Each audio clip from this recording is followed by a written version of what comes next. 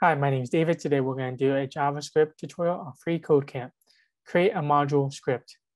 So when we work with JavaScript, sometimes we don't just have one JavaScript or JS file. We need multiple JavaScript files and they need to be connected. So how can we connect them?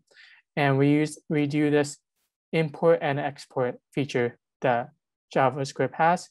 And in order to do it, we need to create a script in your HTML with a type of module. And here's what it looks like. The script tag, type is module, and then the source file for it.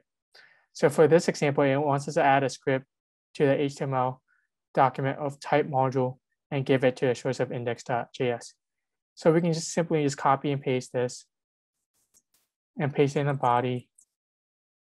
And now we just change the name from file name to index.js. And that's it for this one. Thank you so much.